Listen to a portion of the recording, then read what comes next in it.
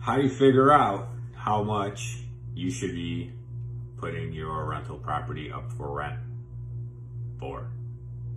That is the question.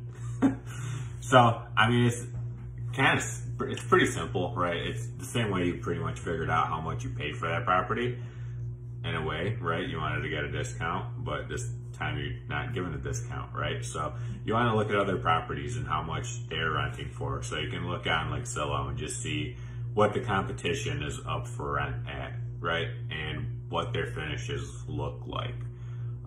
A lot of people use Rental Meter. I've actually never used it, but a lot of people do, and I think it's a pretty good tool. I'm guessing all it does is pretty much compile everything from like Zillow and all the other websites, and based off of bedrooms, bathrooms, and square footage, come up with that number, I think. I don't know, but it's just another tool you can use. And I think another important thing to look at is the type of tenants you're attracting depending on your rent, right? So let's say similar area, you would have, it's kind of weird to like look at it this way, but it's one way to look at it, right? So usually if you have like a family that's moving in that is gonna stay for a few more years, or it doesn't even have to be a family, let's just call it a family to make it easier, but this doesn't have to be the case, right? So let's say they pay $1,500 a month, which is fine, right? But let's say the same property, you could probably, maybe, it depends on it, but just for this example, you could rent it at like $1,800 a month. And a family wouldn't be like, yeah, we can't pay that, right? Because you have like a husband or whatever the case is renting it. If you're renting it for $1,800 and you got 3 young professionals that want to move in, between them, that's $600 a month. They can't even get an apartment in a nice area for that much, and they'd be in a super nice area, right? So think about it that way too, right? The lower your rent, the higher possibility that your tenant's gonna stay longer, right? The higher the rent, the more transitional those people may be. And that's not always the case, right? But just kind of take that into account. It depends on the location a lot, right? If it's a location where a lot of young professionals move into right after college, then you can charge those higher rents, but you'll have more turnover. So just kind of keep that in mind. The other thing, so I said my first point was to look at Zillow and see what stuff's up there for.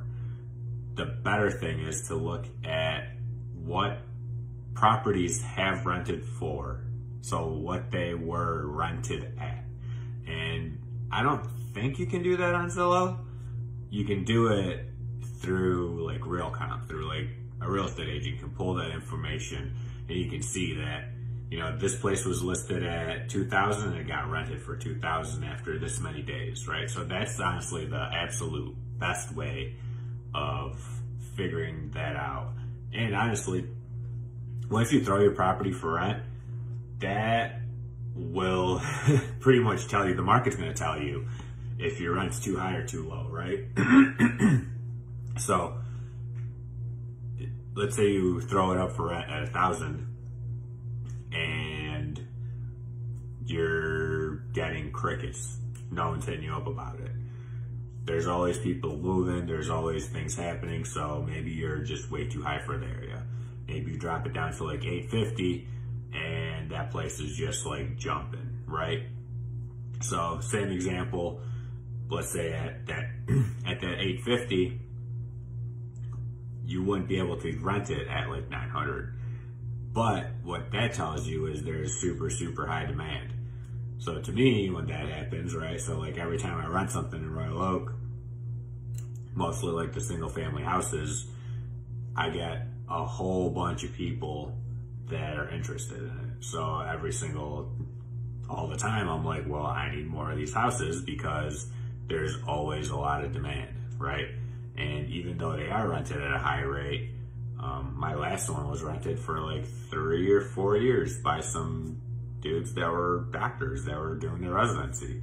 So even if you are rented at a super high rate, right? That example is kind of weird, but that doesn't mean you have a high transition or high turnover rate. But hope this video helped, and I hope you have a great day. My button is still not working.